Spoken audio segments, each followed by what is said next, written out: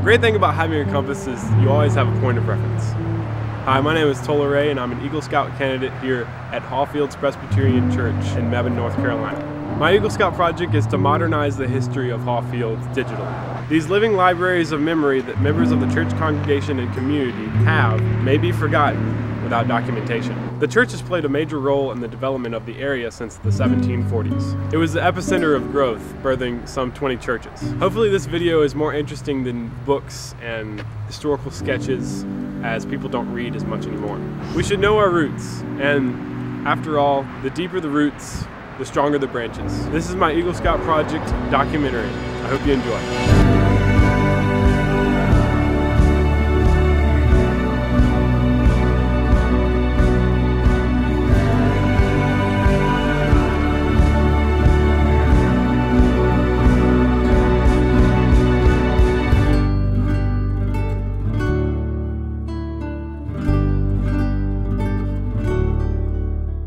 And first, looking at why people migrated here, we have to look at the explorers that came first. In 1701, the explorer John Lawson came down. Concluding his visit in 1709, he wrote a book called A New Voyage to Carolina. This is the current historian at the Alamance Historical Museum. He can explain this further. My name is Bill Vincent. I'm the director of the Alamance County Historical Museum, and I also teach anthropology for Ealy University. The contemporary existence of Hawfields can certainly be traced back to the time frame in the mid-18th century, and about that time you were finding lots of immigration into what was then the colonies, and many of those immigrants came into the port at Philadelphia. It was not long after that area around Philadelphia and Chester County became basically inundated with these people who were largely coming from both Germany, particularly Bavaria, and the area of England and Scotland and Ireland. And those people were finding great difficulty establishing land in that particular area. In fact, they began to look to other locations where they could move and then establish settlement in that way. And as I said, this Native American trading path led right down from area of central North Carolina, and it led right up to Chester County, Pennsylvania. So it was a likely route for them to try to take to come into this area. The Haw River is one of the most significant parts to this area. It serves as a drainage point as North Carolina has a fault line that leads to it. Bill Vincent can talk more about this. The word Haw is probably a Siouan Indian language word, and it basically means Indian. So you would hear in this area Sissipahaw, Saxapahaw, Altamahaw. It refers to the various Indian groups that were living along the Haw River, along this river that would have been translated as sort of the Indian River in that particular time frame. In 1701, the explorer John Lawson came through this area. He actually had started off in Charleston, South Carolina, came up the Santee Cooper River going basically west, crossed into what is now North Carolina, near what is present-day Charlotte, North Carolina. In fact, Trade Street in Charlotte is known as Trade Street, not because it's now a financial center there, but because it was where the trading path was. And he then turned and began to come east, and he followed these roadways right through here, came right to what's now Hillsborough, North Carolina, where he encountered the major Siouan town at that time frame, and then eventually traveled east and traveled on to the area of coastal North Carolina. But in the course of doing that, he was very impressed by the local land. He said that this was some of the most arable land that he had found in traveling. He said that a lot of the area had already been cleared by the Native American population, who were partially horticulturalists, and so they had cleared land for that purpose. So he said, if you come down here, you won't have to spend an inordinate amount of time clearing land because it's already been cleared. Lawson claimed that from an agricultural standpoint. The land that he found in this area was as rich as the Nile Delta, which is a bit of an exaggeration, I think, but that's what he says in his book. And so settlers were enticed by that. They knew that down here the growing season was relatively longer than it was in the north, and that various kinds of crops would grow here, everything from great soil here for grain products. For instance, this red soil is really a good soil that you can grow corn and wheat and barley and things like that. They recognized that. Then they were beginning to learn about access to a number of Native American plants that traditionally had grown in the area, including tobacco, which of course in the 19th century would become a major cash crop in the local area as well. Shortly after his visit here in 1701, he published a book called A New Voyage to Carolina, and that book circulated all over the colonies and particularly was available in Philadelphia and so forth. So many people had access to that book, and it was an inducement to begin to move down into this area. So the people began to filter into this area mainly by the 1740s, and they established themselves in an interesting pattern that they were sort of united by ties of religion and ethnicity. And interestingly enough, mainly the Scots-Irish settled on the eastern side of the Haw River near the present-day town of Mebane and in that general area.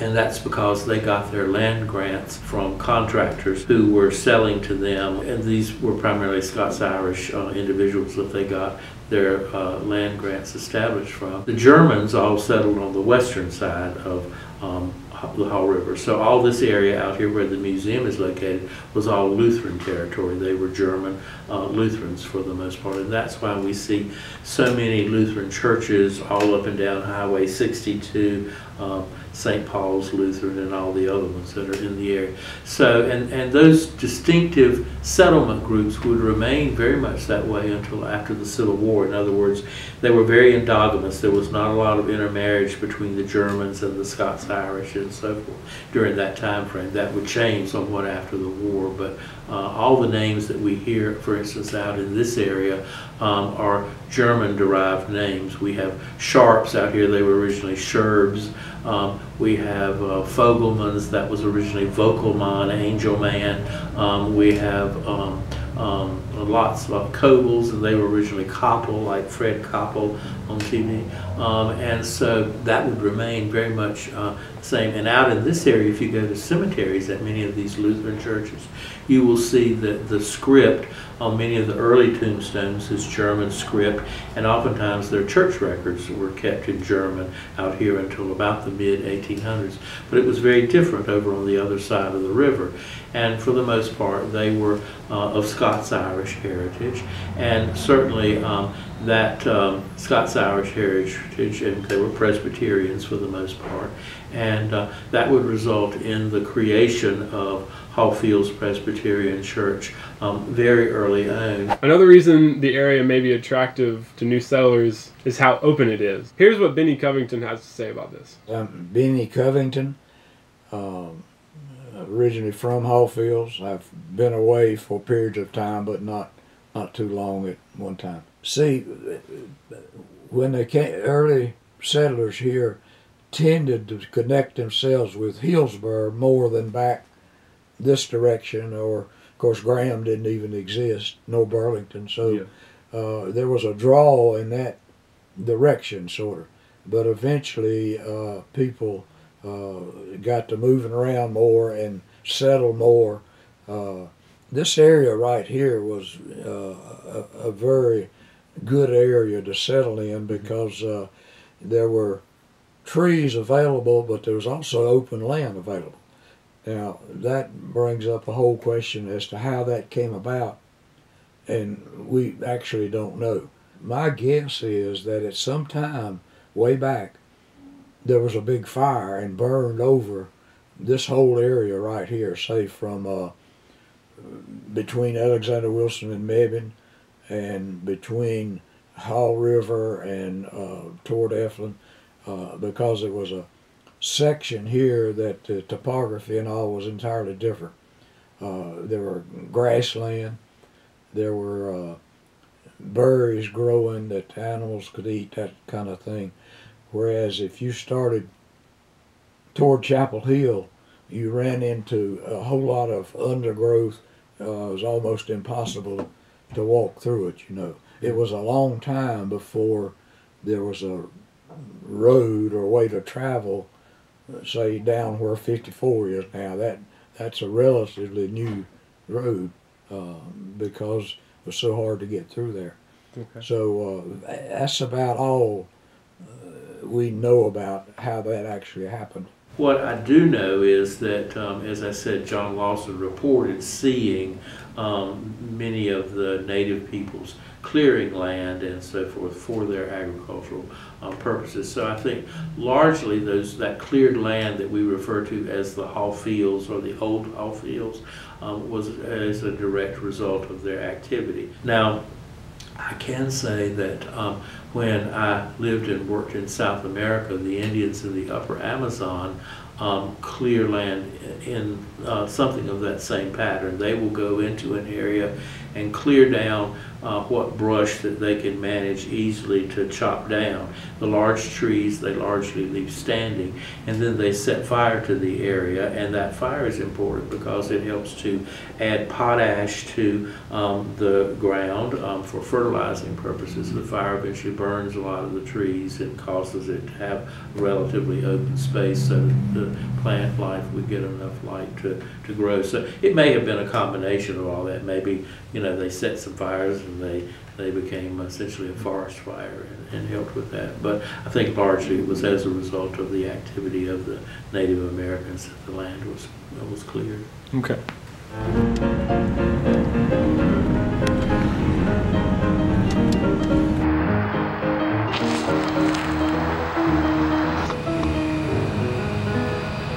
There were 3 locations of the church, this being the first. In 1755, heavily inspired by Huey Caden's visit, the church was organized officially. The church owns about an acre or so of this land.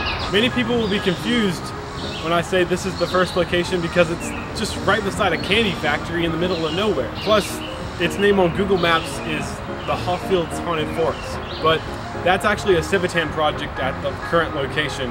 In October, they fundraise by scaring people, and you go through the woods. As we look around, we'll see a couple of rocks, and they may just seem like rocks at first, but they're actually tombstones. They have been weathered down so much that we can't even identify the people that were buried there.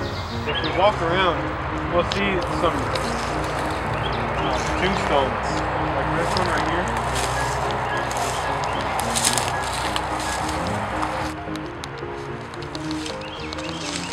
That one is too.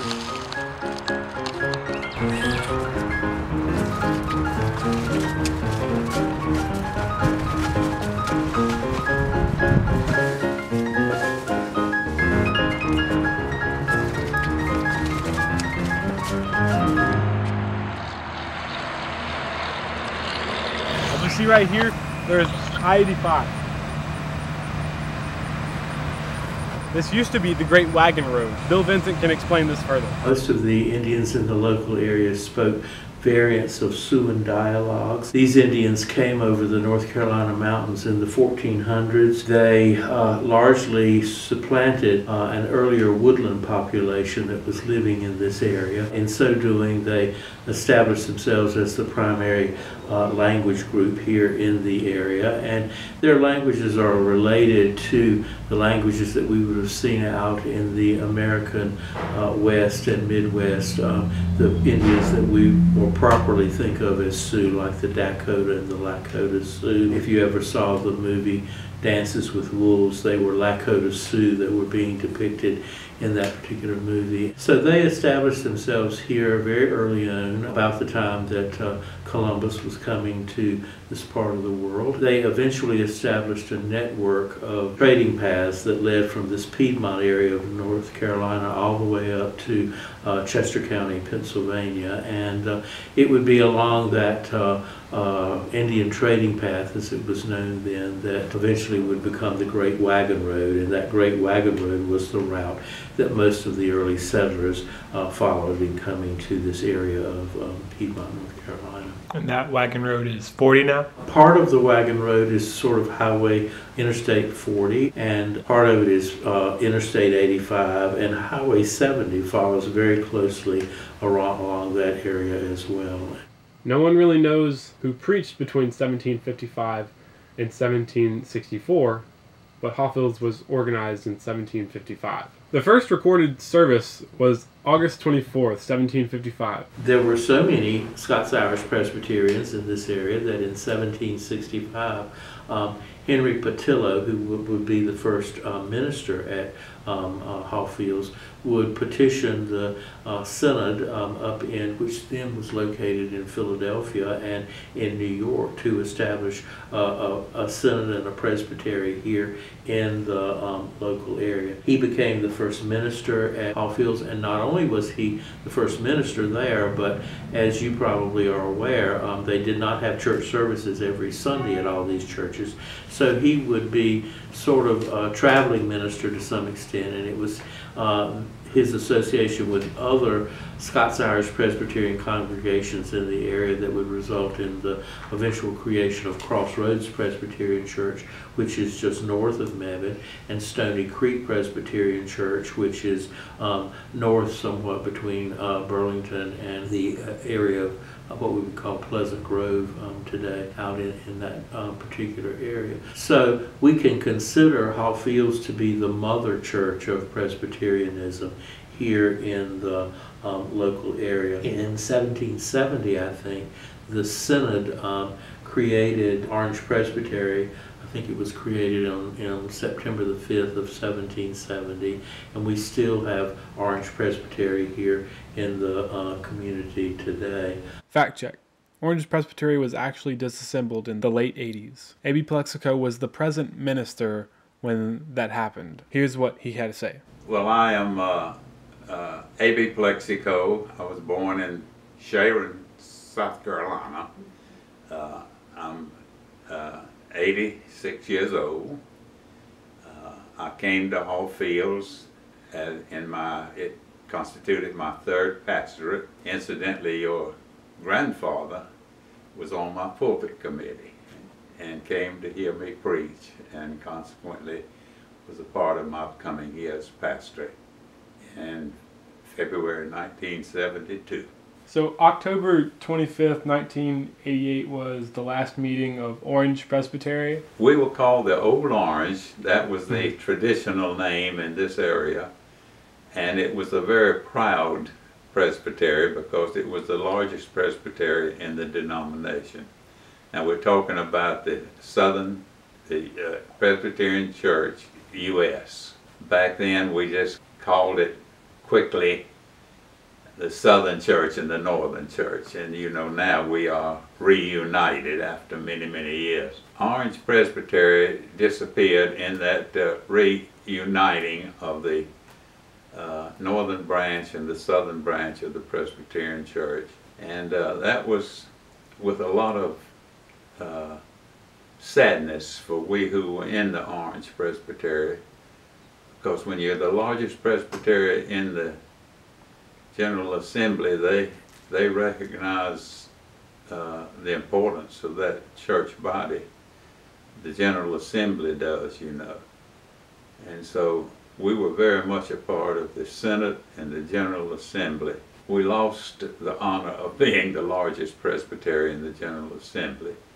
But Salem Presbytery has worked well during my years of membership in it, you know. And I, as a minister, a lot of people don't know this, I am not a member of Hawfields Church, and I cannot participate in the congregational meetings or vote or anything like that, because my membership as a minister is lodged in the presbytery. I'm a member of Salem Presbytery. Of course, my family is a member of Hawfields, the girls and Lynette. Your minister can probably tell you more about how the presbytery functions within the larger governance of Hawfields and of the Presbyterian Church at large. In 1775, a man by the name of John de Bow came into this area. He was of Dutch heritage, I think, and he became the next minister, so to speak, of Hawfields. During his ministry, the church was located from its original site, which was over near the Ben Wilson farm.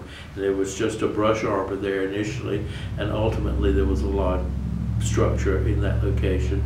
But in the 1770s, John de Bow convinced everybody to move the church to its present day location. And he's also, I think, the first person to be buried in the new cemetery that's located at the present day Hawfields Church.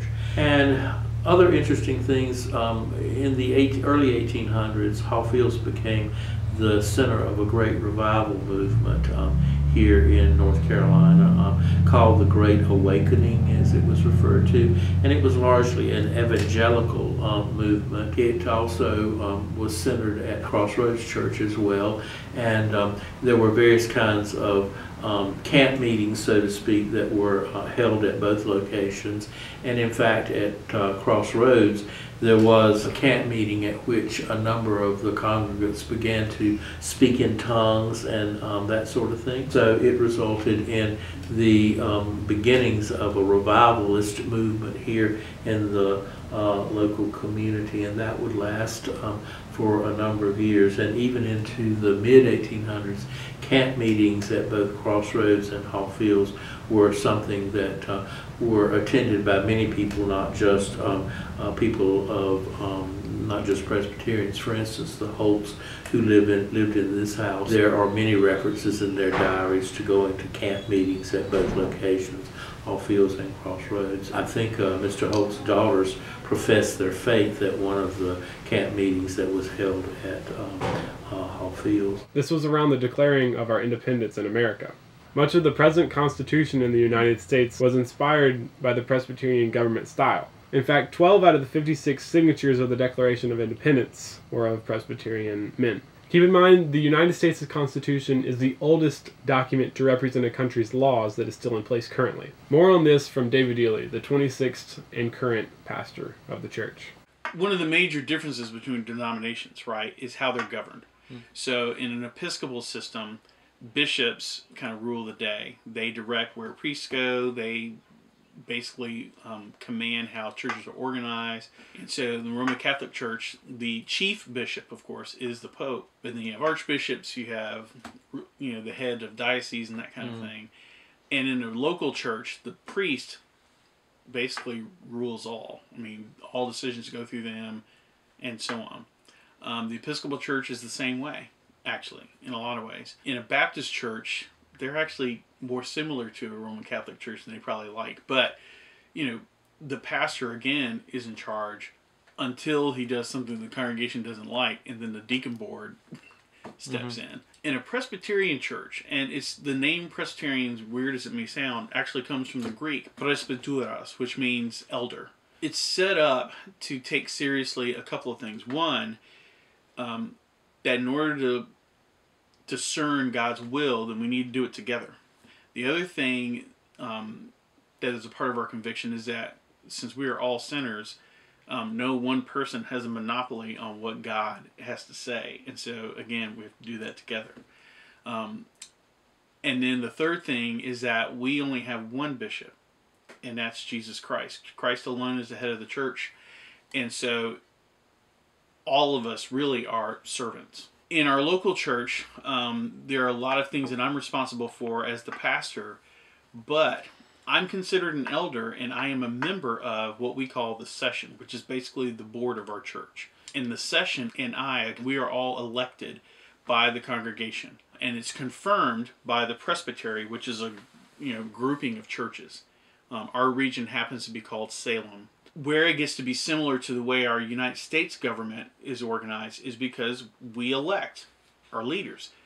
Everybody in Congress, the president, we elect all those folks. But unlike Congress, or the president for that matter, where they're supposed to be beholden to the voters, their constituencies, all the citizens.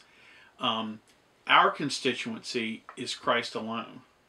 So even though the congregation votes for us and puts us in office, we don't really answer to them. We're supposed to answer to God. Now, let's be real, right? If I do something that the congregation doesn't like, that can cause a lot of trouble, and form of government aside, probably won't be here long. But at the same time, the way our government is structured is set up to protect us from having to deal with mob rule. So in other words, if we feel like God's moving us in one direction, but everybody just doesn't like it, that's not a reason to not do that, because we're supposed to be following God's direction. Okay. So, anyway, that's how it works. In 1780, the second location was erected. Not much information has been recorded on it, and it's been since torn down. Near the granite marker given by Mr. and Mrs. B. Frank is the grave of Mr. Henry Cook, father of Mr. E. M. Cook, who was once superintendent of the Virginia cotton mills at Swepsonville. Mr. Cook had requested that his remains be interred where his pew laid. This is where it is. Can you tell me about the different styled buildings over time? So I understand the first one was just a roof of leaves. Yeah, first one was what they used to call a bush arbor. Essentially, it was some posts with a little frame on it with some limbs with leaves. I think just mainly to protect you from the sun. I don't see how it would have helped any in cold weather. Yeah. Maybe shade was the main thing. And then they built there were a couple of log buildings, and then of course the current sanctuary. It was purchased for $5,000 from Mr. John Anderson and was built from 1852 to 1854. And it was originally just the sanctuary. The Sunday school rooms were added on about 1920. They did a good job of matching it up and all, but if you if you go up in the attic and all, the new part of it wasn't as well constructed as the original part. That's in my opinion, Yeah. So, but it stood there all this time anyway. Now you realize, of course, that the brick for that building came from over here where the elementary school is. They dug up the red topsoil, and of course they use the term fired them. That means they baked them to make them hard. And when they first built that school, they were having trouble getting the grass to grow. And I told them, I says, well, the reason you can't get any grass, the topsoil's all over in that building. Mm-hmm. So it's Hawfields Elementary and Middle School, right down behind the store there. Okay. Yeah. It served whites and blacks, as it was the tradition to worship together. At one time, the slave membership numbered 50. Ivor Freshwater has found a picture of the slave entrance from another church's bulletin. Here it is right now. To have the entrance for the slaves come in here on this side of the building up here. Okay. And they used to sit at the top, right? And they set up in the balcony. As David explains, they are the cheap seats now. Over 1755, it's a long time, right? And so this church saw a lot of changes, none the least of which was the Civil War, the Civil Rights Movement, and so on. And predating that, of course, this church had to deal with the subject of slavery. We even have pictures in our historical room of this church that show the slave entrance to the sanctuary. The balcony in the sanctuary was set up to be the slave gallery, and the conviction was that we all needed to worship in the same place. Because, when I first got here and I saw it, I thought, oh, great, the slave gallery. But, it really was kind of phenomenal because for a lot of the churches in the South, the common practice was to have them in their own space. But because of the conviction that we all need to be worshiping in the same place, they set the gallery up. Eventually, of course, that entrance got closed up, and nowadays they call that the cheap seats, and any old body can sit up there. In particular, some of the youth, but that's a recent phenomenon.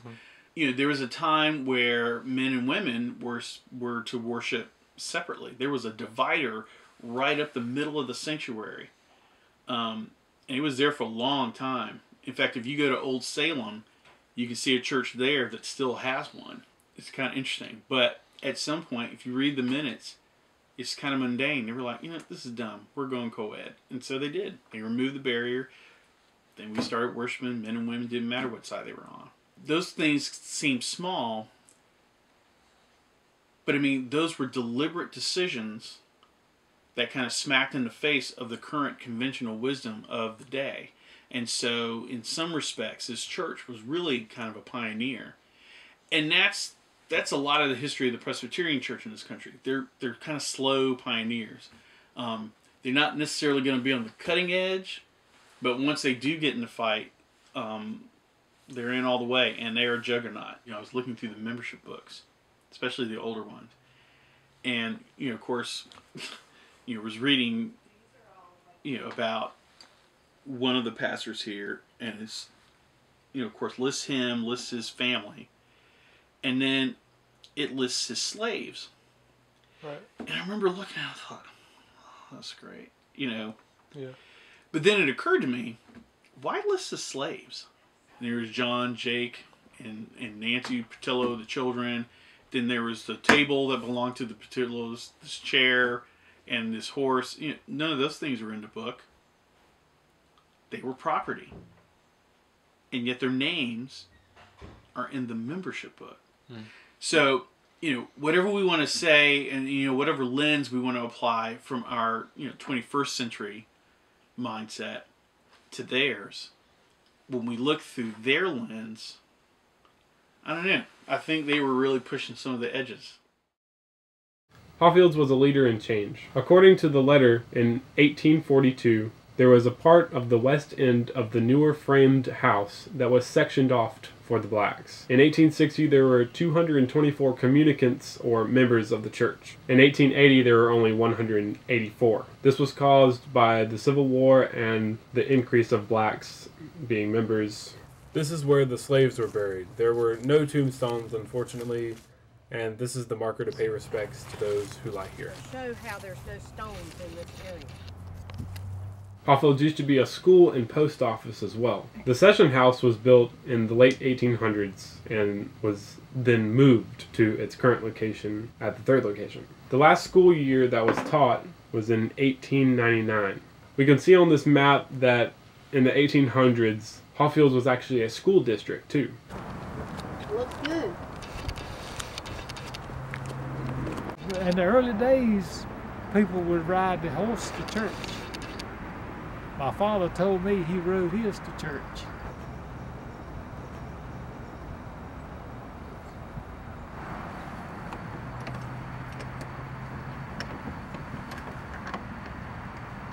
And at one time, this was my Sunday school room. And Miss Marion Covington was my teacher. That's Bill and Bennie's mother. And we heated it with a wood stove. And later on in my life, this was where the scout troop met. I was a cub master and scout master back in the 70s and 80s. And we met next door in the fellowship building. Much success in the early 1900s led to major investments like buildings and programs like the Manse, which was built in 1907, youth group, and Sunday school. The youth group actually used to have a bus, which would pick up some 40 children every Sunday morning. The youth group just got back from Montreat, which is a high school youth conference, so here are some clips from that.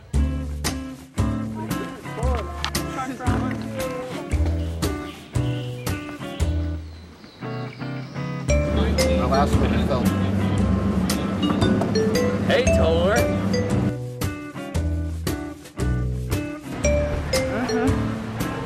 So you today in my small group? I like it all. Like the cool stuff. Jeez, Colby!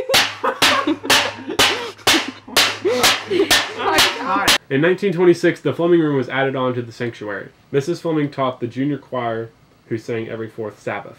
The fellowship hall was built in 1951 to serve as a basketball court with one hoop and classrooms for students. This is the fellowship building. It was built in the late 40s and completed in the early 50s. I was around 10 years old at that time. And I remember this big hole in the ground here for the basement of the building. There used to be brick walls in here. And we had a basketball goal up here. People come in here from all over the community, play basketball. And if my memory is true, no windows were ever broken. That's pretty good. We first called it the gymnasium, but you know, the room out there. And we used that, we did some roller skating in the basement. Mm-hmm. We'd open doors and come around through the hall and back. And, you know, it wasn't that bad a pattern, actually. Mm-hmm. So, and then they played basketball inside the building. None of this playground equipment. Of course, the daycare wasn't there. The shelter wasn't there. None of that was there at that time. Not even the baseball field? No. Okay. That was just. Did you ever play baseball? No.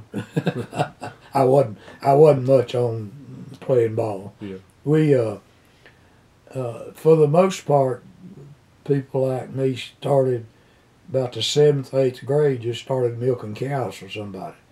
I first milked for, you know, where Ralph Scott lived, and the barn out there's been converted to a house. I milked cows in there for several years. And then I went up to, you know, who John Kimmery was, the big old barn back this way. I milked cows in there for a year or so. He had a lot of cows. We milked about 80 cows in that long barn. You know, you started one end and go work your way all the way down. I went off to school from that. Right outside the fellowship hall used to be a pool. From what I understand, the health department stopped us from using it because there was no circulation of water, no filter system or anything on it. It was just like a pool of water. That's all they had. Yeah. In 1952, the Boy Scout troop was established. This is Jimmy Covington getting his Eagle Scout. He was the first to get his Eagle Scout at Troop 52.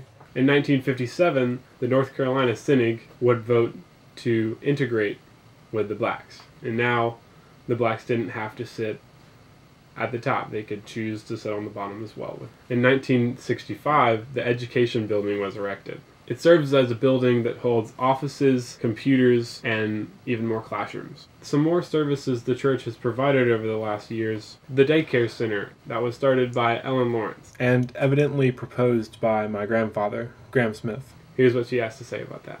My name is Ellen Lawrence, and I came here to the church because I was called to interview for the position of early childhood teacher for the new position of child care that had been researched in the community.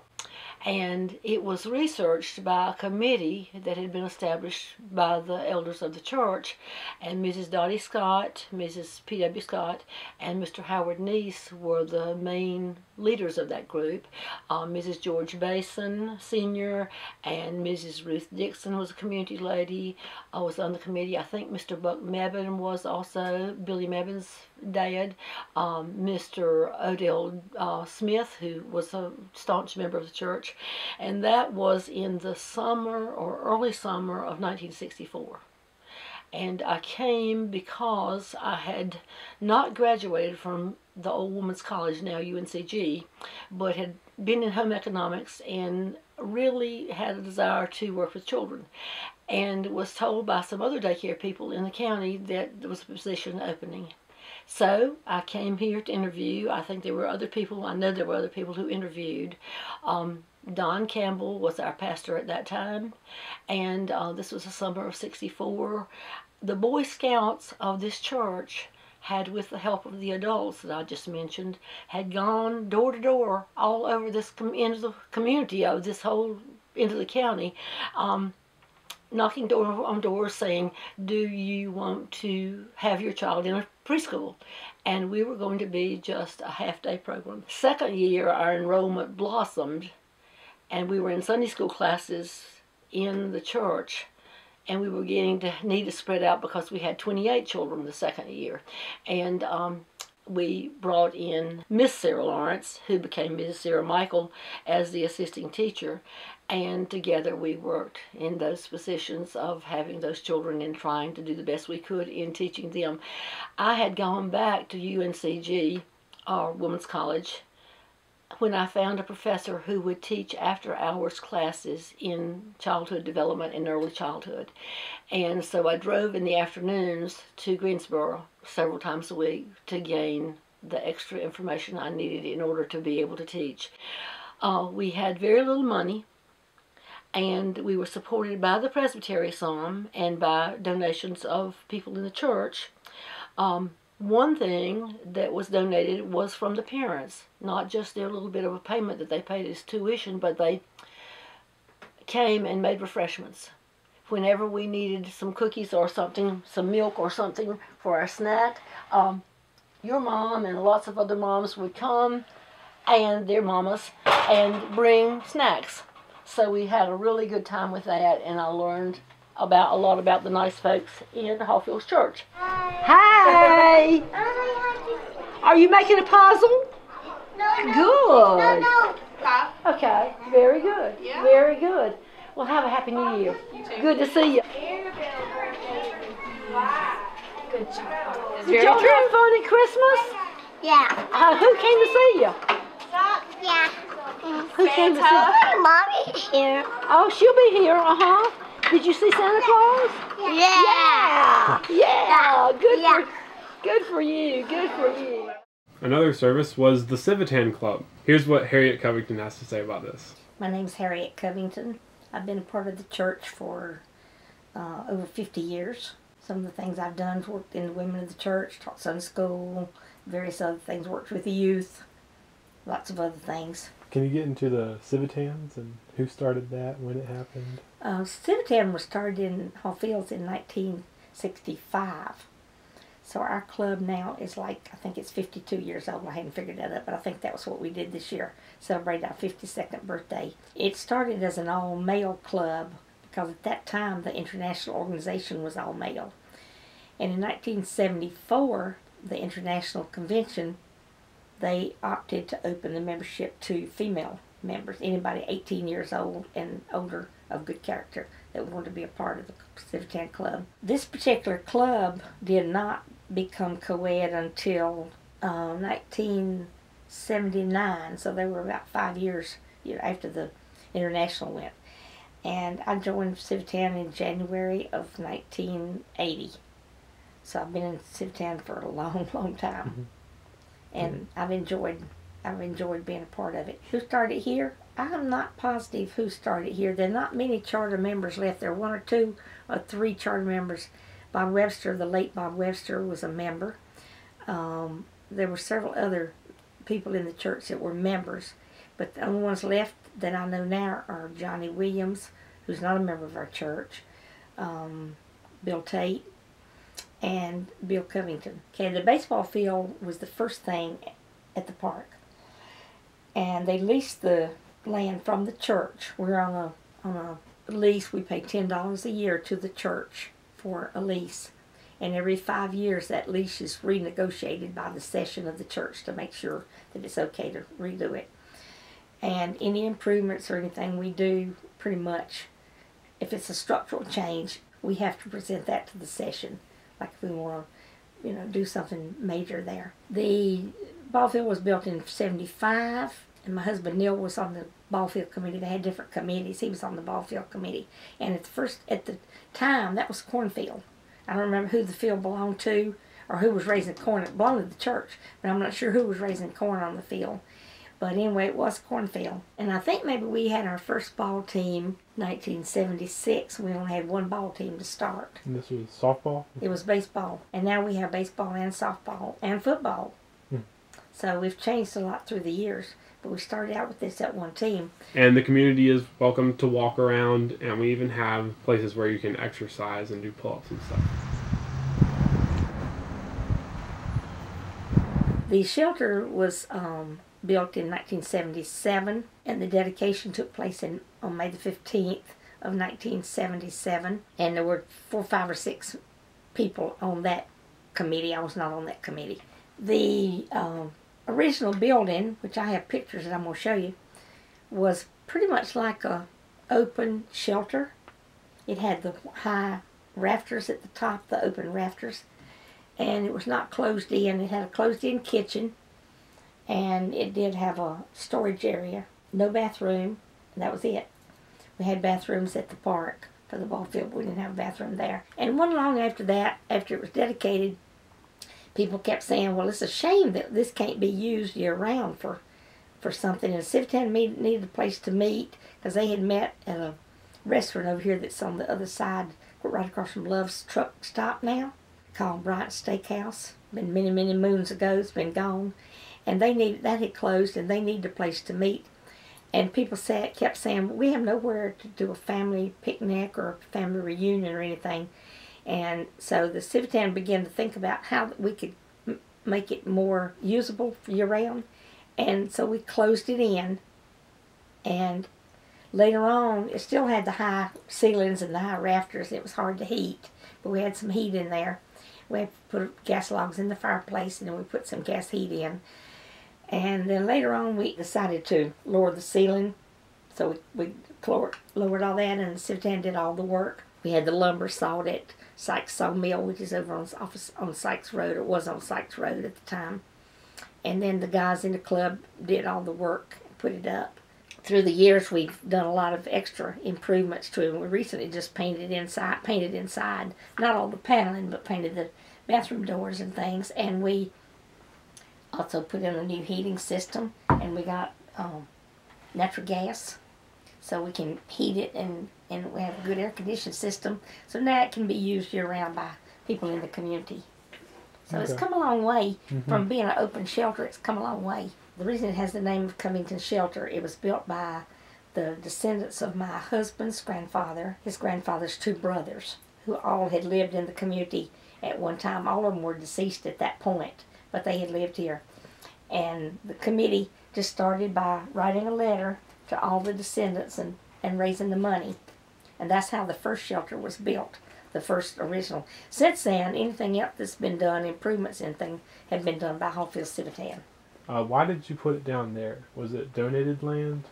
No, it was just on part of the church land that was Right. leased. And we already had that land that was leased, and it was approved by the session. And these are patches from awards that we've won for doing various things. Like there's our Special Olympic patches, and that was our Honor Club patches for all. You get to be Honor Club if you fulfill all the qualifications on there. Put my glasses off so you can see me. The Presbyterian Homes was started by Miss Mary White Scott, who donated her land to the church. Max Kernodle is the current boss at the Presbyterian Homes. Here's what he had to say. My name's Max H. Kernodle, and I'm the administrator, and I've been here since 1984, in administration since '88 at the Presbyterian Home Hawfields. When Miss Mary White Scott died in, I think, 1972, her will, she put in some land to give to the church for a home for the aged. And she and Ralph Biggerstaff, I understand, actually had the original idea on the way to a funeral. And Miss Mary White Scott supplied the land. Her old home place was here. There's actually a picture out there, and the original chimney, some of the original bricks are in the dining room in there. And the bricks that came out of this chimney, I can show you. I don't know who, but I know James was involved.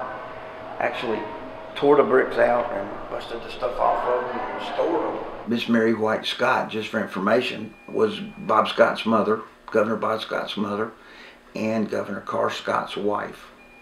But her old original, called the White Place, was right here on the property.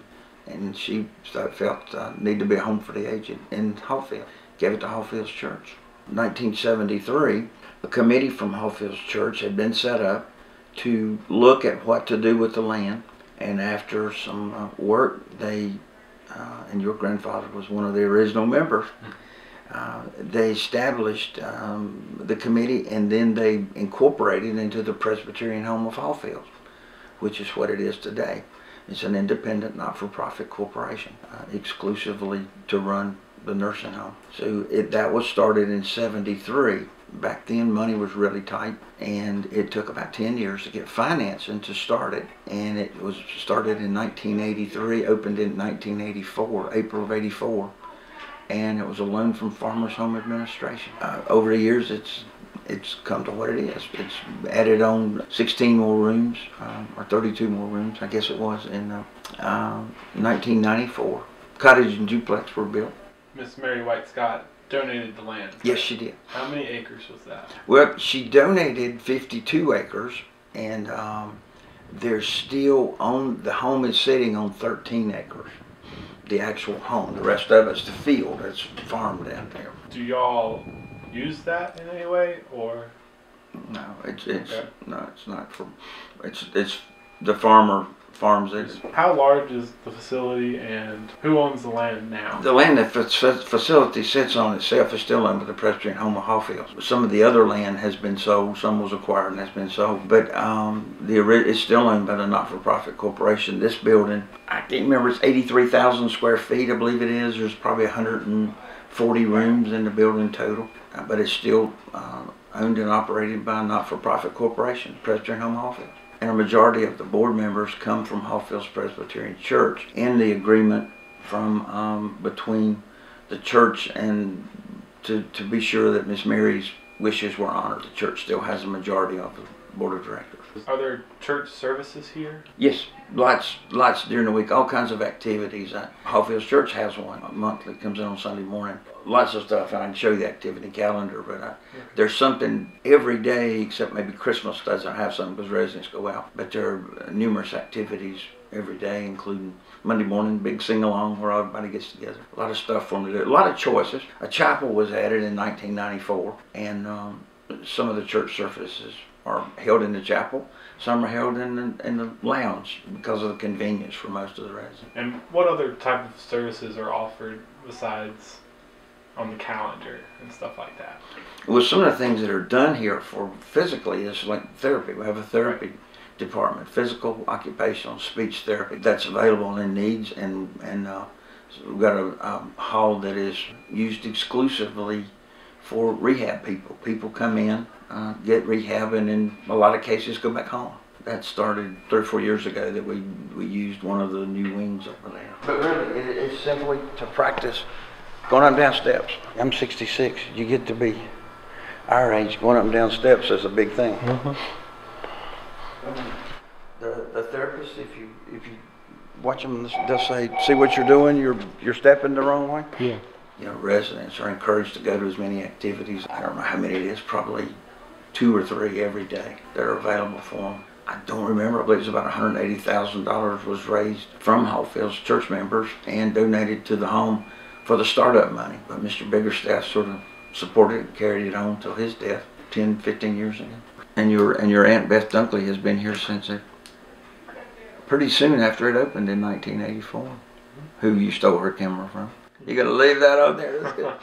Meg Scott Phipps is the grandchild to Miss Mary White Scott. She used to be the director of Christian education here. Her family was one of the most politically active families in Alamance County. They were progressive, and as Meg says, they were groovy. Here's what he had to say about that.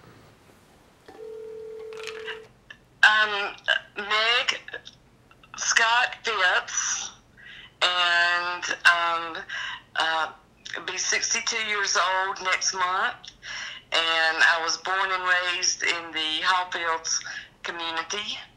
Lived there most of my life until recently. Ralph Scott is my great uncle. Okay. He was my dad's uncle.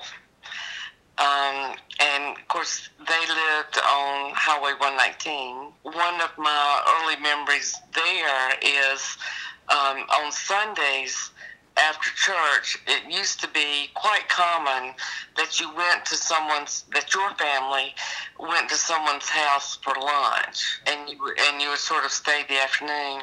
And sometime we called him Uncle Ralph, even though he was a great uncle. Mm-hmm. Sometimes we would go to Uncle Ralph's, and they would have as many as 30 people there for lunch. I really enjoyed being head of the Christian education at Hawfields Church, and it was, there were just enough young people that it had to be one group, not the junior and senior highs. Everybody had to be together. So that was a little difficult because, middle school kids like different things than the high school kids. I did love planning the events and planning the Montreat retreats and doing those kind of things with all the young people. My dad, Robert Scott, was lieutenant governor from 1964 to 68, and then governor from 1969 to 72. And that's why our family lived in Raleigh. I'll give you one history thing that happened to us in the community. It would have been 1966 or 67, before Martin Luther King died. But over on Cherry Lane, in the house that we grew up in, we had a cross burned in our yard. By the KKK? And I distinctly remember it, and we saw it. And it was on a Saturday night because the next day we were leaving to go to camp at Camp New Hope. When I was getting research for this project, Bob Scott, Meg's father, helped tremendously. He was working on the sequel to The Church in the Old Fields. Unfortunately, he passed away when he was working on this, but he did have a few cassette tapes of interviews and services that I found in his box of resources.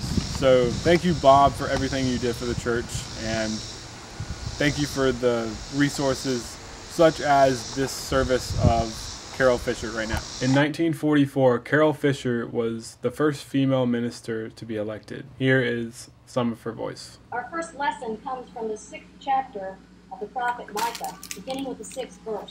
Listen for the word of God.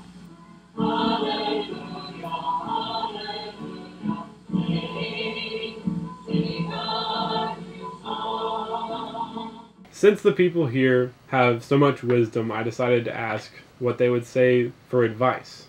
From a nursing home standard situation, I would suggest to strongly plan for your future. Start at somebody as young as you to start planning for retirement. The big thing that's always been a part of what the Presbyterian home does and what Hawfields Church does is to care for others, and to particularly care for those that don't have money or the funds to do things with. As it was established, the main goal was to take care of people in Hawfields, and still is. There are several members of Hawfields Church still in this that reside here, and a lot have been in here as residents.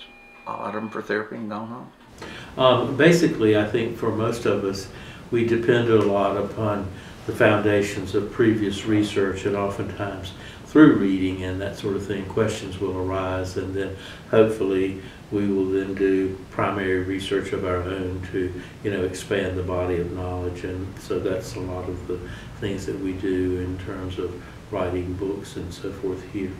I think volunteers are usually happier people because they give something of themselves. And, you can give money or whatever, but until you really give something of yourself and do something for somebody and touch somebody else's life, I think you miss a lot in life. And people that don't volunteer probably would disagree with me. They probably would say they're having fun doing what they're doing. They're going dancing or they're doing this and that and the other. But I still think you miss a lot in life if you don't. You're not in life by yourself. And I think you miss a lot if you don't reach out and touch somebody else's life. Be there. Show them that you care. That the church means something to you. That we need to keep that church there. Not particularly exactly as it is, but that church has history. Don't let it fly away.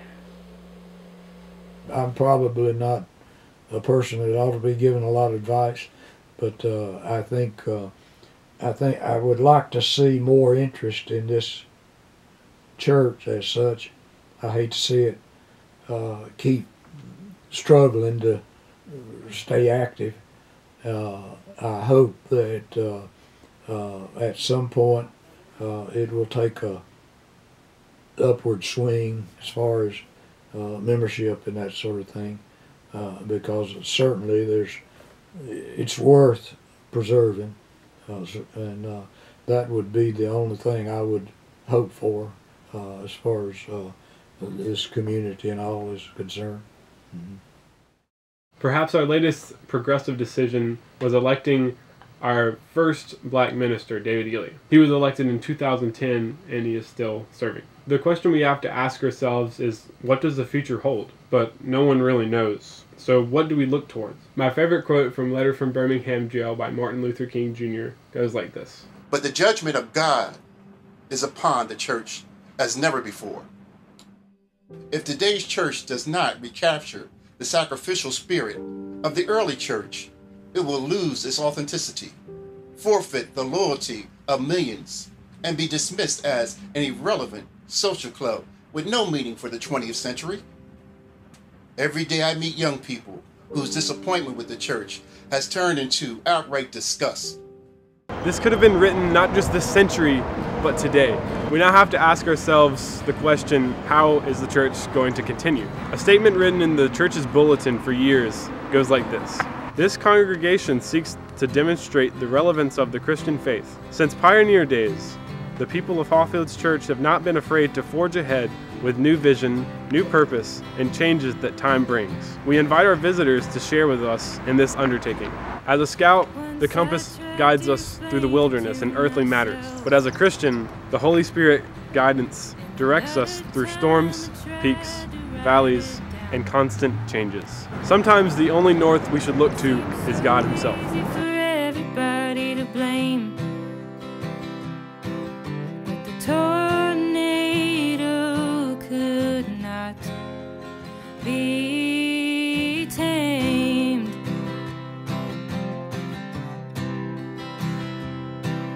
So I tried and tried to clear out my mind, but I just continued to get lost inside. And I traveled all this way to find. I once was lost, but now I'm just